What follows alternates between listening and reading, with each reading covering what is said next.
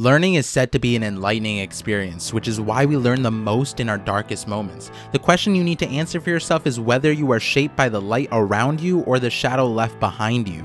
Perspective is important as you walk through life because oftentimes the people who make it to the top are the ones who either have an understanding of themselves or the world around them.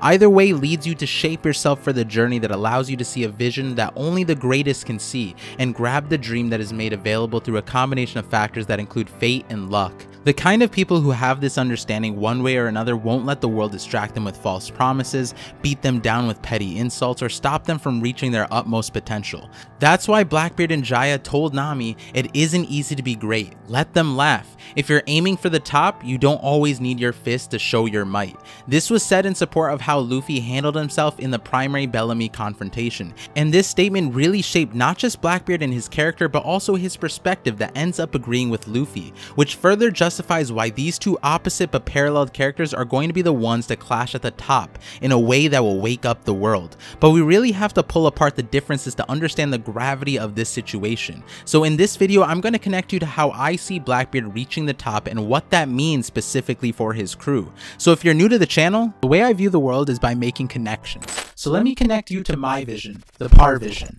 So while Blackbeard is a highlighted character in the series, he and his powers have been left largely in the dark for us. There's so many question marks that continue to pile up when it comes to Blackbeard, like why did Marco highlight his odd body as a response to Blackbeard being able to wield 2 devil fruits? He says Teach isn't a normal human, and that sentiment ties all the way back to the Odin flashback when we see Buggy and Shanks discussing a young Blackbeard in regards to the actions during the ceasefire and Roger and Whitebeard's battle. Buggy says Blackbeard didn't sleep for 2 nights and heard that he's never slept in his life, and because of that, Buggy regards him as a monster. Before we continue, I do want to note another significant line here about perspective. While Buggy sees this as a monstrous feat, Shanks looks at it with more of a Luffy type of perspective, where he thinks because Blackbeard doesn't sleep, he is a lucky guy, and he probably has had twice as much fun. We'll bring up that sentiment later on, but to summarize what we have to go off of right now, Blackbeard has an odd body and is a monster who never sleeps. And normally these kinds of things would bring an individual down and inhibit their path to the top, but we see Blackbeard making use of his odd body. Apparently he learned or somehow knew that his odd body could do the unthinkable, which is contain 2 devil fruits, which while this info is from Enies Lobby, we hear Blue Note tell us that according to Grand Line scholars, there's an example of someone who ate 2 fruits and his body fractured until there was nothing left of it. Now we can make a soft assumption that the Grand Line scholar they probably were talking about was Vegapunk, considering he was referenced as being an expert on devil fruits at the end of this arc, and is corroborated by current day information, but also one of his inventions in Funkfried is wielded by CP9, which Kobe basically told us that Vegapunk is responsible for that. And in current chapters, we see that Cypher Pole and Vegapunk do interact, and I highlight this because that would mean that Blackbeard would be considered an anomaly for even Vegapunk. It makes you wonder if Blackbeard and Kuma maybe are birds of a feather in that regard. But the thing is, however Blackbeard learned of his innate ability, he had to have done it on his own without involving scientific guidance and theoretical explanations, meaning he knew his body really well. He was orphaned, picked up by Whitebeard, and it doesn't seem like anyone else is dabbling in anything similar to what Blackbeard was. Now, one possibility that I will acknowledge for the sake of this video is something I brought up in my Shadows theory, in that it could very well be that the Yami Yami no Mi that he acquired is the primary reason as to why he is able to handle multiple fruits, which we'll bring up later. And speaking of awareness, that's probably Blackbeard's most powerful weapon.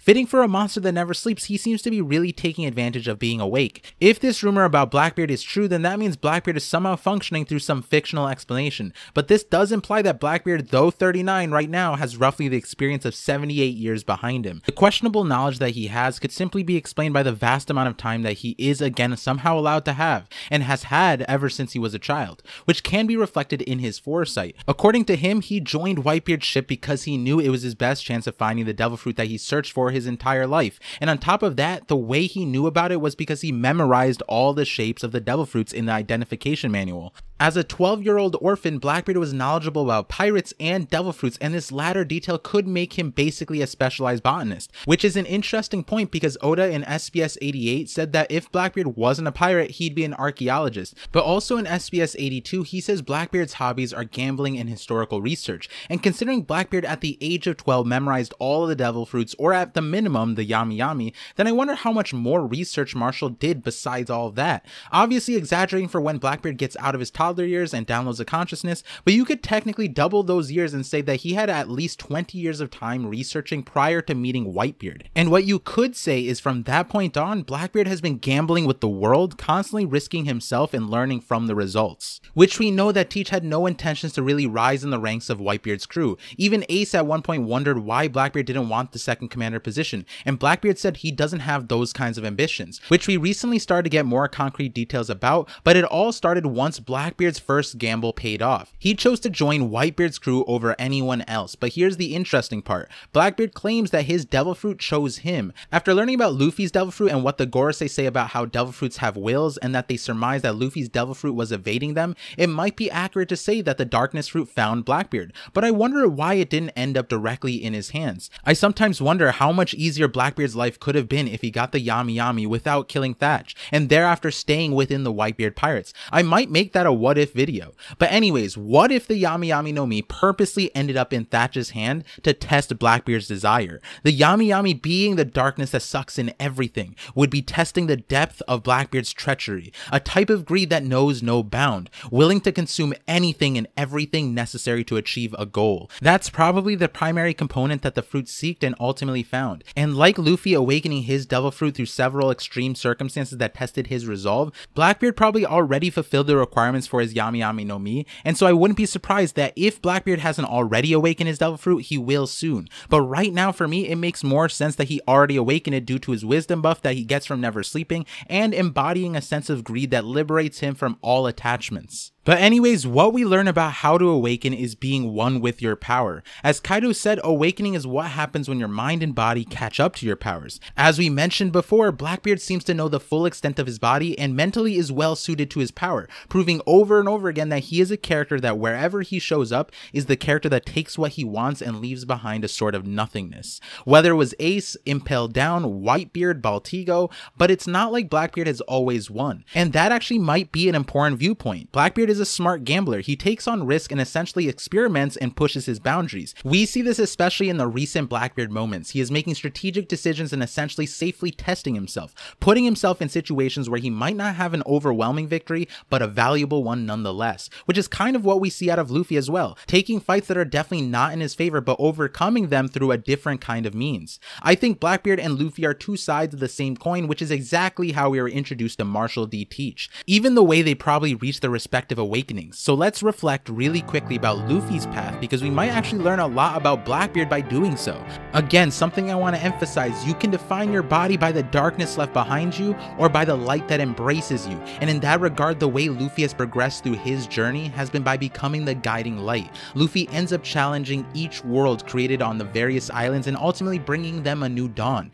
In that endeavor, Luffy has reshaped himself, learning what freedom is and what it feels like, landing on his final form, Gear 5. We see him understanding how to push his body to the upper limits, how to make the biggest impact, how his body works under pressure, then transforms that pressure into ultimate forms, and reaching the godly existence of Nika, the sun god, where he feels that he is at the peak of his powers, being able to fight as freely as he wants. And while Luffy experienced those developments in tandem, he was also mentally reshaped. As a child, he was already on a path towards freedom, wanting to become a pirate as opposed to a duty-bound Navy man.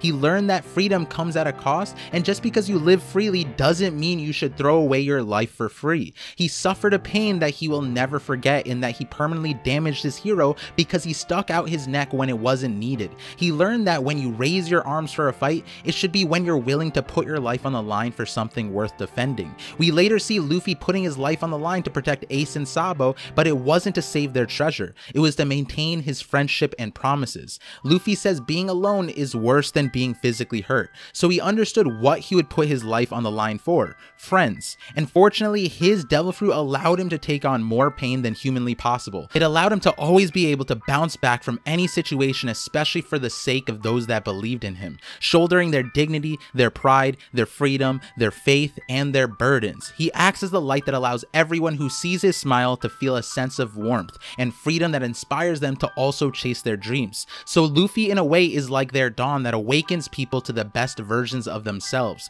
the ones that romantically chase their dreams. So as Luffy brings the new era, people put their hopes and dreams into Luffy, because without his light, they would get lost. When they hear the laugh or see the smile, they know to continue on. As long as people believe in Luffy, he will rise again. This is how the sun works, and while that is a beautiful occurrence, no one truly grasps the burden of the sun. Luffy's body was made to be the most liberating, but let's remember how. It's by absorbing damage, whether physically or mentally. It's the kind of power that if you're using it to the maximum potential, then you are bouncing back from life-ending blows with a smile on your face. That's not sustainable. Remember, freedom comes at a cost, and Luffy has been paying for it with his life on the line. And we actually witnessed how a normal human endures the full brunt of pain that Luffy had undergone while debuting as the warrior of hope that liberated the shadowless folk in Thriller Bark with Zoro. Let's pick apart this scene briefly. Kuma came to Thriller Bark to take Luffy's head, and given Luffy was out of commission and could not defend himself, his right hand, Zoro, stepped up to the plate, shouldering the burden that was normally Luffy's in protecting the crew.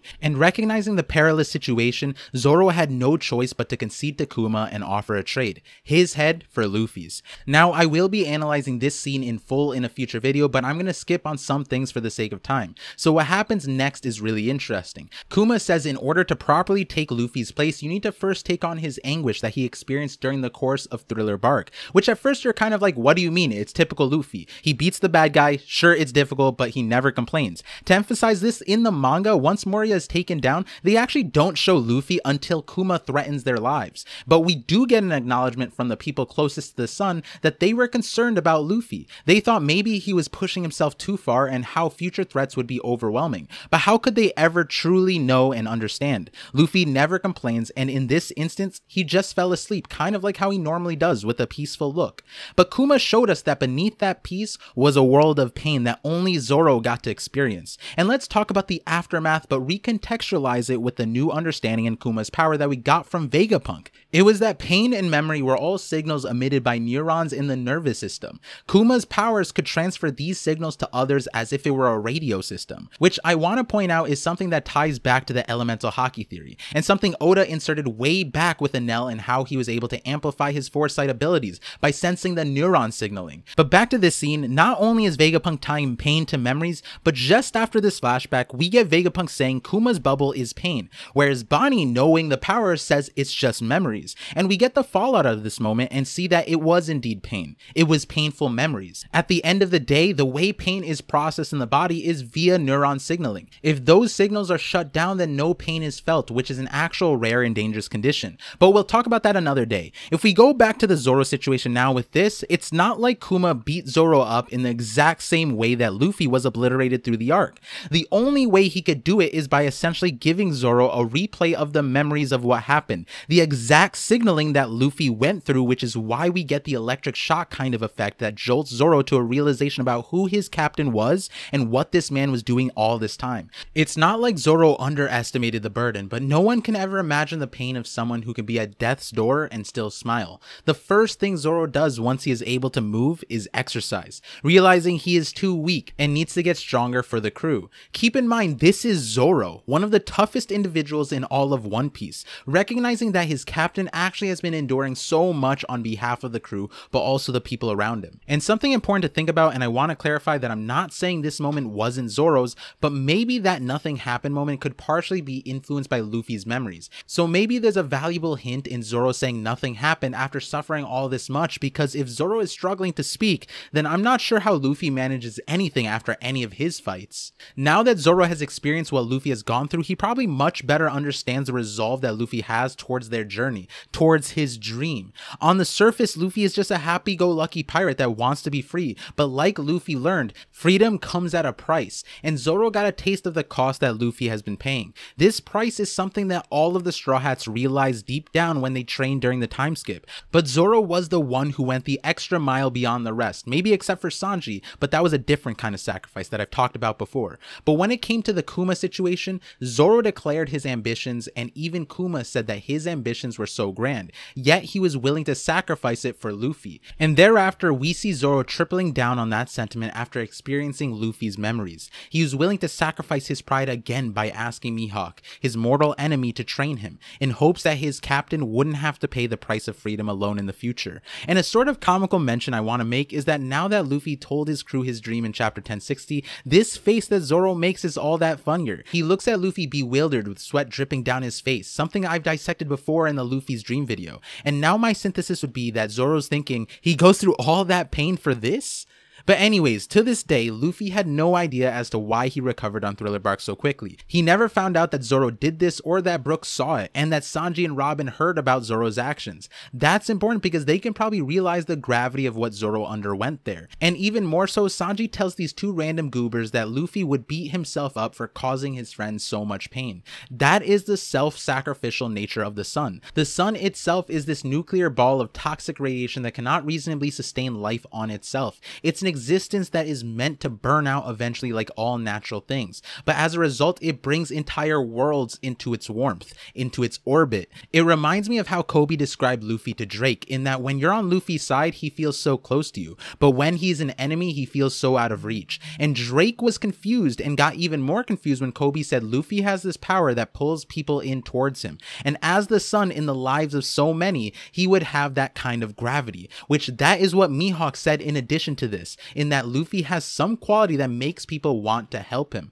And that's where we transition back to Blackbeard, the other side of the coin. Darkness, which also has its own infinite gravity. And to analogize this to Luffy, who is the sun, Blackbeard is a black hole that is a darkness so dense it sucks in everything, even light. So in his own way, Blackbeard is the same as Luffy, and we see that sort of happen coming out of Impel Down. Blackbeard is more deliberate in his recruitment practices as he forced the tournament on half of his crew, but nonetheless we see him naturally attract crewmates, and the latter half of crewmates acclimate pretty well, all coming to a common denominator of leaving their fate up to destiny, or that their paths were already decided by fate. We even see Blackbeard's more outlier recruits in Shiryu and Kuzan replaying a similar sentiment. Shiryu kind of just went with the flow and accepted what the future had in store for him, and with Kuzan we see something a little bit more complex, but when he went to save Smoker he says, "Then I guess it was fate that brought me here." To me, it seems like the people who gravitate towards Blackbeard were people who got lost in the light and had no choice but to turn around and focus on their shadows. There's two exceptions to that, but overall it seems like if you were to compare Blackbeard's crew and Luffy's crew,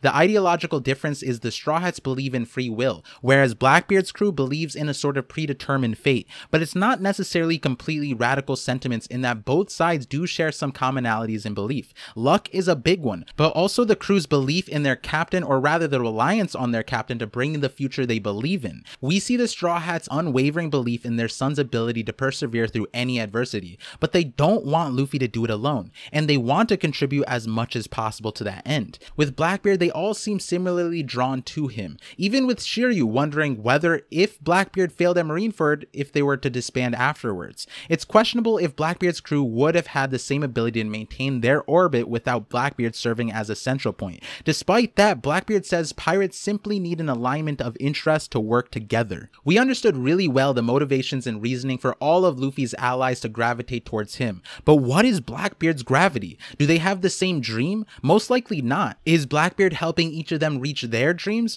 or is Blackbeard an inspirational figure like Luffy? We can't really say. I mean, we have virtually no real goals out of any of the Blackbeard crew, and the main one we can look at more heavily is Shiryu and Kuzan. I think with Shiryu, what we can gather is that it looks like maybe Shiryu simply sees the opportunity to be himself as much as possible. As a cold-blooded killer, he became a jailer that was allowed to do so within Impel Down, but they put a restriction on him and punished him for doing what he loved to do. All of Blackbeard's crewmates could be characters that were punished for being themselves, rejects of society, but also they weren't just any kind of rejects, they were the best rejects. Now, I'm not saying I can say this for every single crewmate, but there is an umbrella where they all fit into, and I think this might be it. The world left them alone, and as a result, they only had themselves to focus on, and so they became more of what the world told them they were. Whether it was Doc Q being sick, Burgess being strong, or San Juan Wolf being giant. Rather than focusing on what they could be,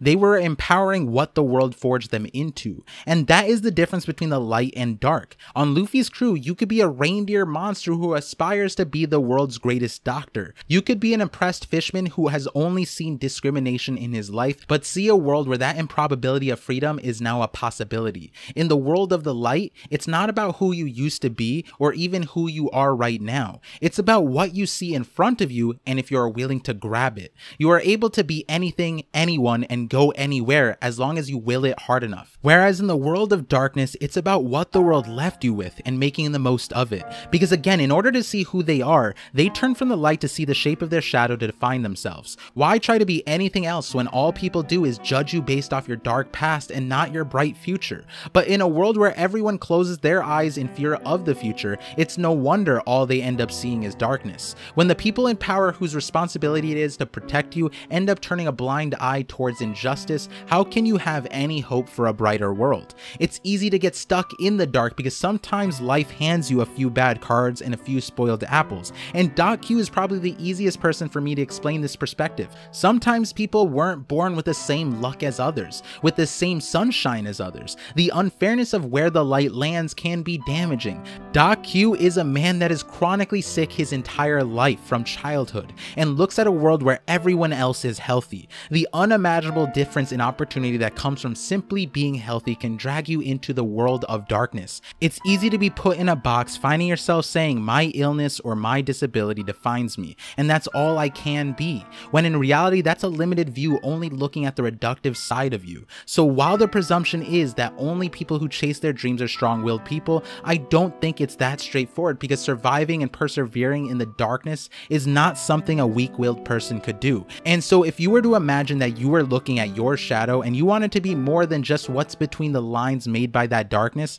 how would you do it? Wouldn't it be by taking away the light? The way you expand your shadow is by bringing everyone into darkness, into nothingness, and that's where Blackbeard comes in. I think Luffy is teaching everyone around him how to live in the light because most of them were so close to being people who stayed in the shadows. Blackbeard is going to or already has taught his crew how to live in the darkness, and I say already has because if it were about empowering what you already have, then Blackbeard has done that in the best way possible by fitting his crew with nearly perfect devil fruit matches with their already established personas. Doc Q, for example, being sick his whole life was given the sick fruit. Burgess being a world champion grappler gets the strong fruit. There's a giant that gets even more giant, and a sniper in Van Augur gets one of the most desirable fruits for sniping in the warp fruit. If you go through the entire list of Blackbeard pirates, you'll find that almost all of them are extremely well matched their powers or personalities. Maybe just like Blackbeard found his fruit by fate, they all happen to find their own fruits, but we know they were hunting for fruits. This shows their desire to fall into the best future timeline despite fate. And remember what we said about awakenings? It's when your mind and body are one with the power. It seems like the Blackbeard pirates are one way or another already on their path towards awakening, and that Blackbeard is aiming to awaken all of them. He wants them to fulfill their maximum potential just like Luffy wants of his crew. Both captains want to offer the dreams of their crews, but unfortunately while in the world of darkness, the best way to operate is to be self-aware, and in some regards to be selfish, leading to selfish dreams. While Luffy can say he wants to be king of the pirates to create a world where his friends can eat, Luffy can regard most people as his friends, whereas someone like Blackbeard could want the same exact thing but would have a much tighter definition of friendship, if he can possibly create that, considering he was willing to throw away his family on 3 occasions and destroy it the 4th time. But anyways, bringing his crew to awakening sounds crazy, because from our perspective, most of these crewmates recently acquired their devil fruit powers. It's not even a 2-year time skip for some of them. It's likely Burgess got his strong fruit after Dressrosa. So how can Blackbeard get them to awaken in such a short amount of time, and what will that look like? And for that, as you can imagine, this video is focused on Blackbeard, and so I will offset the awakenings conversation to another video that should come out soon after this one. From a narrative perspective, it just makes sense that the devil fruit heavy end stage pirate crew would access this power, and I don't want to boggle down the depth of that video within the depths of the Blackbeard video, and you'll understand why at the end of this video. And before we continue on to how Blackbeard gets them to awaken, thank you for making it this far. If you've enjoyed listening, consider liking, subscribing, and sharing this video. Rep the Visionary merch like so many others, and most of all, check out the other videos that are in the same series where I dive deep into characters' past and presents to better understand their futures. And speaking about futures, let's touch back on how Blackbeard can get his crew to awaken so quickly. Well, he already has a strong foundation in that he found the perfect base users for the respective devil fruits to maximize their potentials. We do see something interesting with San Juan Wolf. He is a shy giant that hides behind things when we are first introduced to him, but post time skip, we see him embracing his size, sleeping out in the open for everyone to see. So it might be that in order to awaken the giant fruit, it would be to be proud, which makes complete sense for the giant fruit because that's what giants are. Proud. And so again, I'll explain more of my thoughts there in a separate video, but overall, I think what's needed for awakenings in such a short amount of time is knowledge. I think Blackbeard is going to use one of his core competencies in his proficiency in studying history and memorizing it, and use that to teach his crew. Isn't that ironic that Blackbeard's name is Marshall D. Teach? Blackbeard has the benefit of knowledge of probably double that of his age peers due to the fact that he never sleeps. He said he has memorized the devil fruits from the encyclopedia and seems to even be knowledgeable of the various abilities that should be possible, like Law's Opi Opi no Mi. He was surprised but quick to realize that Law was using his fruits awakening in their fight on Winter's Island. And there's actually a deeper thing that Oda has had Blackbeard do nearly every single time he was in a fight, except for one time. In each showing, he demonstrated his hobbies, gambling and historical research. And that might have confused you, but trust me and hear me out. In almost every showing, Blackbeard takes the first hit. I think there's a reason to it because he has demonstrated that he is capable of breaking this pattern with Boa. Against Boa, there was not a single scratch on him, and Boa is no slouch as a fighter. In terms of being able to land a hit, I would say that Boa might be one of the most competent fighters in the series. The fact that Blackbeard was able to avoid Boa tells me that he is probably more capable than he lets on, and that there's a reason he lets his opponents hit him first all the other times. It's because of pain. When Blackbeard described his powers in chapter 441, he says darkness sucks in everything, whether it's punches, blades, bullets, fire, or lightning. Unlike most Logias, he cannot go intangible and dodge the attacks because he says, my body absorbs all pain, and that pain is amplified in the process. Do you remember the important thing about pain? It's that pain is memories. It's knowledge. I think in every fight, Blackbeard makes a gamble whether or not he can take a first hit so that he can learn about the power he is facing. He absorbs the pain and gains an understanding of that power. And what I'm also implying is that Blackbeard has insane observation haki, in that in order to make the gambles in his favor, he has to be able to know he can survive. It makes sense that Blackbeard's most proficient haki type is his observation haki, as I talked about in the Shanks video, but also because Blackbeard was the first character to demonstrate a core ability of observation haki. That ability being to judge power levels. He did this to Luffy in Impel Down, and that's exactly what I think he is really good at being able to do with his observation haki. Power scale. Yes, I'm saying Blackbeard is probably one of the best power scalers in the verse, but him having this self-awareness and knowledge of Boa's fruit is why he knew he could not gamble with her. But cycling back to the major point, I think Blackbeard actually told us he was training his own crew during the fight with Ace. He seemed very confident that his entire crew wasn't up to Ace's level. Blackbeard probably determined this on both sides using observation haki, but also he said something after. Darkness can absorb punches, blades, and bullets. And while I'm sure Blackbeard had to experience this through normal pirate life, it feels very interesting to point all of those things out after he says he can absorb everything and mentions crazier things like fire and lightning. So that might have been another way for Oda to hint that maybe he was interacting with his own crew and understanding their power levels, and thereafter teaching them how to improve by understanding the pain that they give him. And it's not just pain, he says it's amplified. So through some mechanism, if you were to say pain and memories are somewhat synonymous, as we discussed during the Vegapunk Kuma segment, then the memories are amplified as well. And so if you were to extrapolate that to when his crew got devil fruits, this exact method is probably how Blackbeard determined what the person's best match devil fruit was, but thereafter they probably used the devil fruits on Blackbeard. He absorbed the pain and thereafter understood the powers and was able to convey a better understanding of each devil fruit. This process could make Marshall D. Teach the best teacher. This process could be how Blackbeard managed to get his entire crew prepared to awaken, but also elevate and strengthen himself along the way by experiencing all of that amplified pain, that means every interaction is that much more meaningful to him and makes him much more durable in the future, which explains why some would say that Blackbeard has top tier durability on top of everything else he has in store. And now we hit another parallel with Luffy, top tier durability, and the ability to absorb pain.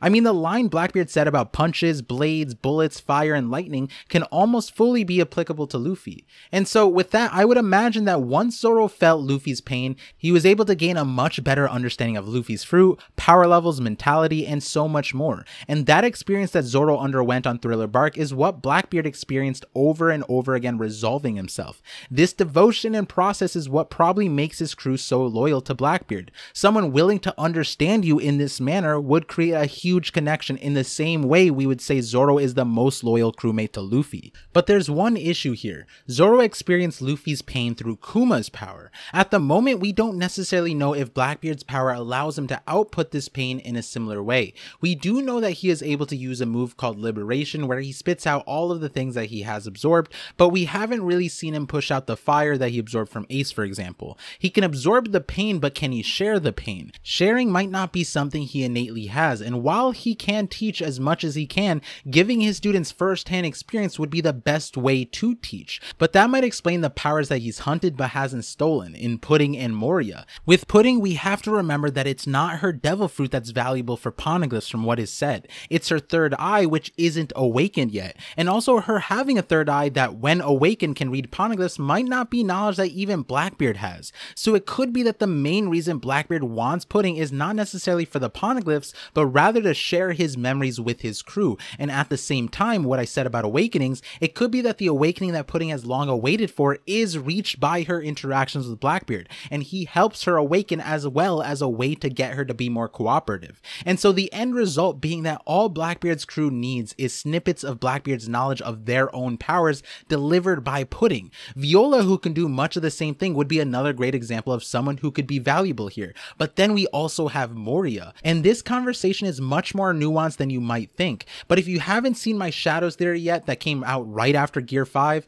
I highly recommend that video because I provided a logic line of how important shadows were to the story of One Piece. I mean, I was just saying that people who live in the darkness focused on their shadows want to expand their shadows, and in that arc we find out about the Shadow Revolution ability, the ability to stretch a shadow and make the body change according to your darkness. So there are a lot of important connections as for why Moria's power is going to be useful for Blackbeard. But what I want to sit on is the ability to transfer shadows, because by transferring a shadow into another body, you also transfer personality, battle knowledge, and memories to a certain extent, considering Moria had to wipe Luffy's shadow memories. But also acknowledge that the shadows of strong-willed individuals are more resistant and take more time to lose their memories. But even then, we saw Oars using all of Luffy's techniques. This ability was able to allow Luffy to become a competent swordsman, for example, by putting a swordsman's shadow in his body. And there's a multitude of reasons why this concept is incredibly important, for maybe not even how I explained it or how my Shadows theory explained it, but the fact that Moria is here does imply that his power is valuable to Blackbeard somehow.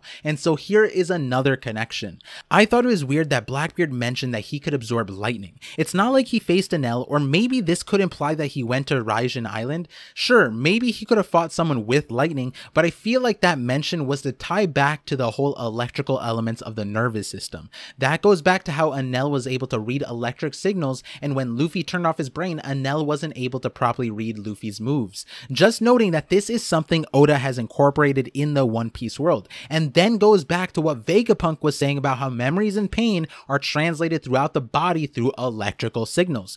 All of this might explain not just how Blackbeard is able to negate devil fruits, but also how devil fruits work, which goes back to one of my original theories about the origins of devil fruits. But let's reread what Blackbeard says. He says, "My body absorbs all pain, and that pain is amplified in the process, but In exchange for that, there's another thing I can absorb. Then says he can pull in the actual body of devil fruit users. And then we see Ace realize what's happening, and it's that when Blackbeard touches a devil fruit user's body, that user is no longer able to use their powers. Now, in the original Shadows theory, I proposed the idea that through darkness control, Blackbeard can lock down a person's shadow, which would also render them unable to transform or manipulate their devil fruit. I really like that explanation, and while my new explanation is different, I think the original fits within the new one. If we read that back, Blackbeard says his body absorbs all pain, which is synonymous with memories based on this discussion, and in exchange for that, he is able to take away devil fruit powers. So it might be that the other reason why Blackbeard takes the first hit from his opponents is to gain the memories from the pain of the attack, and then after learning about the power, he can then temporarily take away the memory of the devil fruit within the body of the user. And we see that every time Blackbeard experiences the power, gets the pain of it, and thereafter he basically instantly stops the user from being able to activate their power. And in the Lost situation, it was off screen when Blackbeard was about to use this power. And we know how potent this is in that when Blackbeard used this on Luffy for the first time in the series since chapter 1, Luffy was no longer a rubber man. He lost his rubber properties, and both of my theories explain how this could happen, but again, I'm highlighting this to explain that this isn't even something that the sea can take away from Luffy. This isn't something that Luffy necessarily activates, but nonetheless, Blackbeard prevents it. If his body forgot how to be rubber, then this could be the answer, which sounds crazy, but Blackbeard told us that he can absorb lightning, which would mean that if he knew how memories worked, then he could suck in the memories while touching the user. And so to explain that a little bit, if a devil fruit user is able to use their powers through some kind of imparted memories, then that could explain why when Big Mom got amnesia, she never used her devil fruit power a single time. But also a good example to note is when Brook ate his fruit, he didn't know what the power necessarily was, but nonetheless, unconsciously, when his power was needed, it activated, allowing Brook's separated soul to revive his physical body, but also giving Brook the ability to control his soul. And that actually brings me to the next extension of this realization about Blackbeard. I surmised that this would be the case, but chapter 1073 came around to tell me that I mind roped with Oda correctly, and he was going to go this route, with the chapter called The Weight of Memory. Yes, in that chapter, Vegapunk tells us that people lose 21 grams of weight after they die. In other words, that is the weight of the human soul. The soul really exists, and it's ironic because by the time we get this flashback, we already know the soul exists. I mean, we just talked about Brook's disconnected soul that has a form and a shape. Then we have Big Mom's soul devil fruit that takes people's souls, and we see its shape and essence. And we see Vegapunk continue about how Kuma can foist off pain like a radio signal and wonders about the mind, memories, and mental images, and says those things are also signals emitted by neurons. And we know after Kuma was capable of this, Zoro was able to experience Luffy's sufferings, and Bonnie right now is experiencing Kuma's painful memories. And it's sent like a radio signal. And that's where we have three things all connect. Not only do we know that the soul exists through this dialogue and Brook, but that when someone dies, their soul does leave their body as shown by Brook. So that is a part of the 21 grams for sure. Brook retains his memories during this form of life. But you know what else he retains? His shadow. We learn that once someone dies, their shadow also leaves their body. We also know that without a shadow, the original master body cannot exist. And when Brook reincarnates, his shadow is also restored. So simply through Brook, we learn that the 21 grams, most likely, if I had to make a soft assumption, is that the soul is probably 11 grams and the shadow is 10 grams. But I am curious because Vegapunk had this knowledge from a West Blue scholar. And I wonder if that test subject had a devil fruit, because when Brook dies, he maintains his devil fruit powers, which means that somehow in this spiritual form, he has the devil fruit within this form. That would mean that the devil fruit that he ate is transferred to this astral form. And we can say this because Brook is able to use the ability after death. But also there's more to it than just that. There's literally nothing physical on Brook's body that can house a devil fruit. There's no heart, no blood, no brains, just bones and hair. So that would mean that the devil fruit gets tied to a soul, but also transfers out like a soul. But let's step out of the Brook example, because even outside of that, we see the devil fruit transfer cycle where after death, it leaves the body. And so it could be that a devil fruit adds more weight to that initial 21 grams. But regardless, while this random person tells us this information, it is corroborated in that we literally see the cycle happen where Caesar's pet Smiley that carries the axolotl fruit dies when it's converted into Shinokuni gas. The fruit at a distance is then converted into a devil fruit, and it's a pretty instant process, which makes sense that the fruit is able to receive something at a distance. If Vegapunk was in fact the scholar who Bluno referenced when saying they figured out how powers were conveyed, then it would explain how Caesar knew about the reincarnation process, also how to feed an inanimate object like slime a devil fruit like Funkfried,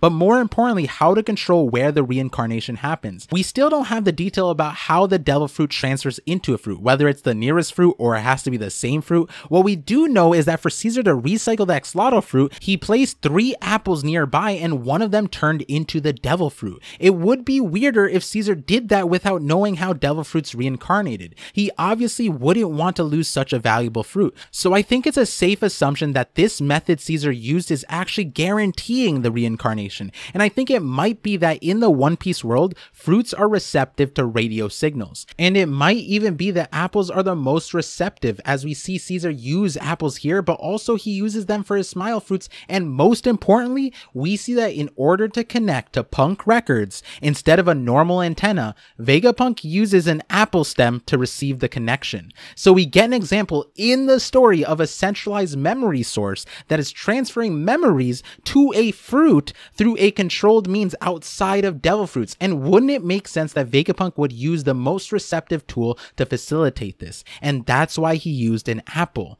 I have more to say on that, but so all of this was to explain that devil fruits contain memories that are transferred and facilitated through an unknown means, but largely based in electrical signaling. And if you're a viewer of my channel, then you know the moon is what I think is facilitating the transfer, but I'll save that for the part 2 of the Void Century Records video. But returning back to Blackbeard, the focus of this video, we might have the full answer about how he was able to take Whitebeard's Gura Gura no Mi. When Whitebeard died, the 21 grams of memory left Whitebeard's body. Blackbeard pulled that in, understanding that these signals leave the body through electrical signaling. Blackbeard absorbed the isolated memories, and if Blackbeard acquired the memories of how to use the devil fruit as well as the devil fruit power itself, that would explain how he was able to use it so proficiently. The power that he says is coursing through him could be the new electrical signaling that he acquired. With this explanation, it could be possible that Blackbeard has Whitebeard's soul and shadow within his black hole, and could simply be waiting for a moment to confer that to another vessel, maybe through Moria, but that's more of a stretch. There are some assumptions during Marineford that we can now debunk though. I think Blackbeard prevented the reincarnation of the devil fruit, but that doesn't necessarily need to happen, as we know Vegapunk has made it possible to have 2 of the same powers coexist.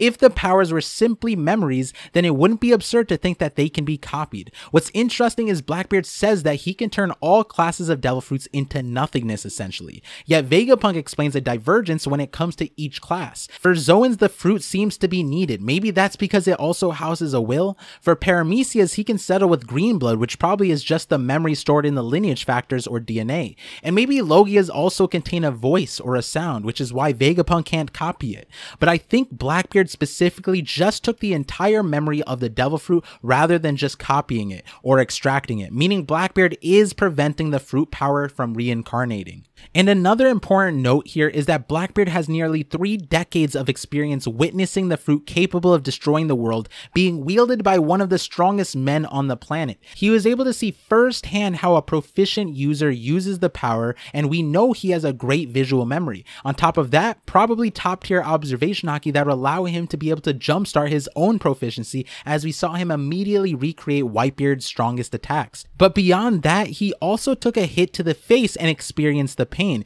even further elevating his understanding of this fruit from all sides. So if his mind already is acclimated to the power, all that's left is his body to match the power as well, in order for him to awaken. And if Blackbeard's already incredibly durable and is capable of withstanding 2 devil fruits without imploding, then that could explain all the reasons why Blackbeard has awakened, not only the Yami Yami but also the Gura Gura. Or maybe Blackbeard has to do one more thing before awakening his second fruit, but if all that weren't enough to be terrifying terrifying, he will be surrounded by a crew that masters their devil fruit awakening, mirroring Luffy and the Straw Hat crew in a lot of ways, a central celestial body of sorts that has crewmates orbiting around like planets in our solar system, each of them providing the direction in order for those planets to be as developed as possible. But there's a huge difference. The sun exists to give. It outputs so much energy that it warms the orbiting planets and even sustains life on some of them. In return, we give virtually nothing back to the sun.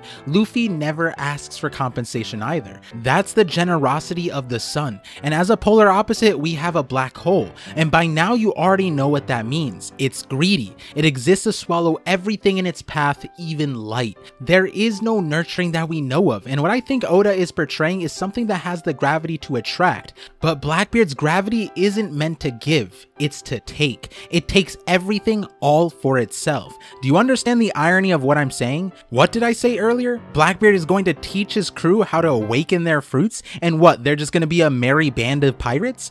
Blackbeard said it himself, they just have an alignment of interests. But what are Blackbeard's interests? What does he dream of? He recently said he wants to turn Pirate Island into its own world government affiliated country, and he would be the king of Blackbeard Kingdom. But at the same time is chasing the poneglyphs. To be doing both implies that he has greater plans. You can't be a part of the world government while researching taboos. He should know that. This is a man who started with nothing, joined one of the world's greatest crews just to get a devil fruit. He had the opportunity to be a commander, but said he had no ambition for it. As a result of his nearly 26 years on the Whitebeard crew, he was invisible apparently. The world government did not recognize him as he had a bounty of 0. He murdered Thatch, one of his pirate brothers, and betrayed his family, committing fratricide. So the time and camaraderie means nothing to him. He was willing to throw it all away for his own gain. I mean, to you, does it seem like he cares for his crew? We don't know how the original 5 met, but the last 6 came together by chance. Kuzan and Shiryu just kind of showed up, and then Devon, San Juan, Vasco, and Pizarro were just winners of the Impel Down level 6 deathmatch. When he showed up at Amazon Lily, he demonstrated the reluctant acceptance to kill Boa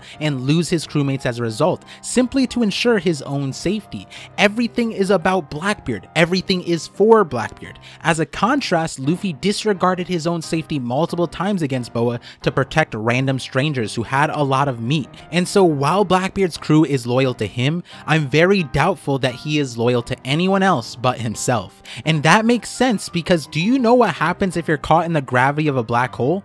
You get torn apart and ultimately fed into the black hole. It's inescapable, and his crew is in that gravity. They chose the darkness. So with all of that, I wonder if you know what I'm getting at here. Here's another clue. Did you know what Oda originally named Blackbeard?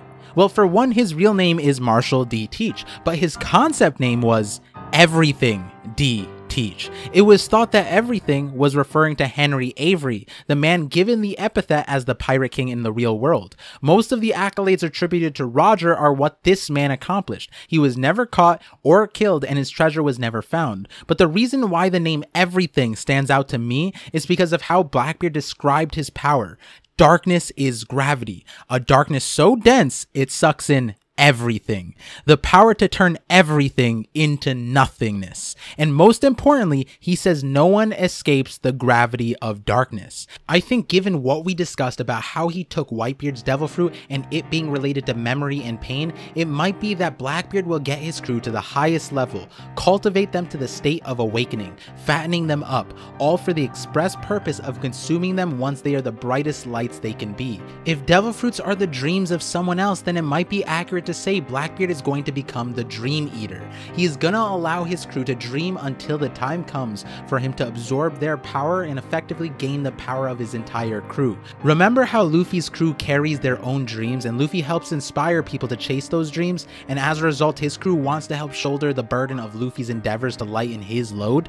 Well, at the same time, Luffy recognizes that he cannot do everything, and he trusts his crew to do all of the things he is incapable of. He doesn't doubt them and they never doubt him. Blackbeard will be the flip side of that. He will build up and use everything and everyone around him. He knows his limitations, and so even if he could directly eat multiple devil fruits, he couldn't possibly bring them all to the awakened state like the other individuals could, mainly because it's not his dreams, it's theirs. Some of the awakenings might not even be known to him like Laws was, so he might be waiting for all of his crew to awaken so that he can receive the highest evolution of that dream's power. He is basically farming them and their affinity with various dreams. He will harness the power to destroy the world, host a world as an island man, protect it as a giant strong man with the ability to change into anyone, warp wherever he wants, and the drinking fruit seems like a cherry on top, but adding on with invisibility and possibly even ice, all brought together by the darkness of his fruit. And who knows what will happen if all the fruits are awakened on top of that, and it might be that his goal is to continue and absorb fruits, his goal being to accumulate them all. If a black hole is hungry for energy, then dreams being electrical signals could make it be that it's the dynamic energy source that Vegapunk talks about, which would mean that's the greatest meal for Blackbeard. Everything will be his at the end of his vision, and there will be no exceptions. The kind of monster Blackbeard will be with this much power is why it was said to be the most dangerous power in the history of all devil fruit powers. These developments could make Blackbeard one of the most sinister villains in maybe all of fiction. This power would make Blackbeard next to unstoppable even without him having Haki. But you add everything he already has on top of that, and Blackbeard could become apocalyptic level powerful, creating a world not even dreams can live to tell the tales. So finally, I will say that I think at the core, Blackbeard's powers might be rooted in memories, or that the most valuable part of his darkness powers are if he is able to interact with memories and pain. Blackbeard ends up mirroring Luffy in almost every single conceivable way. The ability to tolerate the pain of others and shoulder their dreams, the gravity that draws people in, and their dedication to make it to the top. But the largest difference between the two is actually their perspective on dreams. See, Blackbeard's most powerful line contradicts with what Luffy said about dreams. Blackbeard said people's dreams never end, but in chapter 1060, Luffy tells us that his dream does in fact have an end. Is Luffy acknowledging his temporary existence there, which fits our sun's role in our lives, the self-sacrificing celestial that allows us to dream, whereas Blackbeard would fit a completely opposite role? It might be that Blackbeard also wants to create a world that allows people to dream, but for the sole purpose to consume them. When you think about what his role was after Marineford, it was consuming Whitebeard's territory and destroying his crew along the way. But what happened to the devil fruit users in the crew? Because Jinbei tells us that Blackbeard possesses the means to kill power users and loot them of their abilities, and are in search of more powerful devil fruit powers. If we think about what devil fruits mean to us after what Vegapunk told us, he says all things are brought into this world with hope. Yes, even the devil fruits. Every devil fruit is a possibility for human evolution that someone desired. Those with powers exist in different dimensions dreamed up by someone else before them. So by Blackbeard hunting them, that would imply that he is hunting dreams. Not just any dreams, powerful dreams, which is why we see a moment where Blackbeard says he hopes Luffy makes it to Sky Island and supports his dreams, and why he told Kobe not to trample on a man's dreams. It's because the more people dream, the more energy he can consume. Without dreams, the darkness he possesses will starve. So it might be that Blackbeard's end goal is to bring about a world of dreams, because Blackbeard's dream is to be able to experience dreams endlessly, which makes sense for a man that never sleeps and therefore cannot dream on his own, which that might also be the connection that makes sense for why the darkness fruit would choose everything D teach. It's kind of weird in this context, but it might be that Blackbeard wants a world where people can sleep, maybe with one eye open, but nonetheless live in an overall peaceful world where dreams are rampant. He says that Pirate Island is a peaceful place, but also the Blackbeard Pirates introduction was exactly this. To this day, we don't have many answers for the mystery of why the original 5 Blackbeard Pirates were on Drum Island. They apparently ransacked it, but of what? There were 3 devil fruit users, Dalton, Chopper, and Wapol, but Wapol was allowed to escape and the other 2 weren't all that affected. If he was looking for the human fruit, I'm sure he'd be able to find the island's famous monster reindeer boy. So if it wasn't devil fruits, maybe there was something else. So the other notable thing was that Blackbeard's arrival ended Wapol's evil reign. So now he had a kingless country at his feet that was already part of the world government and he just left it. Which, given the recent chapters, if Blackbeard truly dreamed of this, then I don't think he would have let this opportunity slide. What's even even more interesting is that the citizens, while fearful of pirates, were more afraid of their old king returning, and ended up seeing Blackbeard's arrival as a blessing because it allowed them to hope again. The monarchy is what they feared the most and what was preventing them from building a new peaceful nation. So what Blackbeard really looted this country of was an oppressive government. He forced the king to become a pirate and the citizens to defend themselves. And when you look at what Blackbeard actually does while holding all the power, he always gives individuals a choice. In Impel Down with the prisoners, with Bonnie, with Ace, with Moria, there's an interesting pattern. Blackbeard gives all of these people a choice. While it may not be favorable, what follows after is the lack of choice provided by the world government. Moria was hunted down with no warning, same with Boa. Ace and the Impelled Down prisoners were resigned to their verdicts, and we aren't sure of Bonnie's circumstance. And going back to Drum Kingdom, the king was a world government affiliated king. In other words, fear that was given authority supported by the world government. And look what happens naturally when the heritage-based government leaves its castle. The smartest person takes residence there and ends up trying to help the entire nation. So it might be that Blackbeard intends to remove the unnatural government for a world that can more fairly fight for their dreams, also making for more powerful dreams to exist. I am super excited to see what Oda has in store for Blackbeard's character. Though we haven't gotten a lot, we will definitely be getting so many exciting developments from him. As I mentioned before, a video coming up very soon revolves around what the awakenings for his crew will look like and why they are meaningful, with possible predictions of who they end up fighting. Everything I said in this video doesn't necessarily have a tight timeline. It's honestly something that could start to be revealed now or revealed much later towards the end of the story. I think regardless, Oda has been building up a monster in the shadows of the story. Behind every bright and shiny event is the entity that has found itself behind every major movement. I've talked about why this is so wild for Shanks and his origin story, so check out that video, and I'll be talking more Blackbeard very soon. Something to remember until then: darkness is the absence of light, but without any light, what good is that darkness? If both of them want to inspire hope, but the world puts all of their hope into Luffy and Blackbeard wants to consume all of that hope, who will end up overpowering the other in the end? Will there be a balance that is struck? All I know right now is the end stages of One Piece will be on a magnitude beyond our imagination. So before I end, I want to add one other detail that I found interesting, and I'm sure there's a lot of questions about the memory element I proposed here, and I want to say I think memories are going to be important for the end of the One Piece story. The memories of the Going Merry brought us to tears, and we are in fear of what's in store for Kuma's memories, and the memories within the Poneglyph and at Laugh Tale had Roger laughing, and so all of these memories will tie and make us emotional. I will have a video talking about memories specifically, and so definitely leave me some questions to think about, because from Sugar, Viola, Pudding, Kuma, Vegapunk, and even Moria, there's an interesting connection for their powers and memories, and I want to connect it all together. But before then, thank you for watching and listening. I hope this video inspired some new ideas and excitement for these characters and the future of the story. If you enjoyed, consider liking, subscribing, hitting the notification bell, sharing this video and my thoughts, and most importantly, thank you for connecting with my vision. And so the last detail that I think might be significant is that Blackbeard's backstory or his childhood might also end up mirroring Luffy perfectly. Or maybe not perfectly, but we do know that stars and black holes share a similar origin as well. And so what we know is that Luffy is willing to endure pain because loneliness is a much more painful experience. Oda told us that Blackbeard's childhood was also painful and lonely. So if they had the same beginnings, then what could have made them turn out so differently? They both seem to be able to wield a power that requires them to absorb an immense amount of pain. But what makes them so tolerant of it?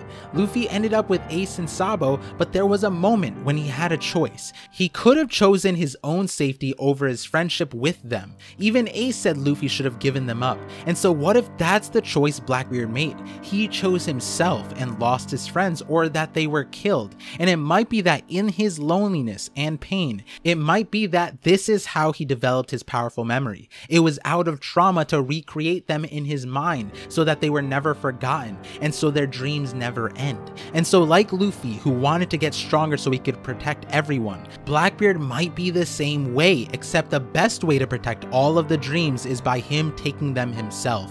Marshall D. Teach, the man shaped by the darkness of everything. And so, like always, thank you for connecting with me, and I'm looking forward to connecting with you all on the next ParVision.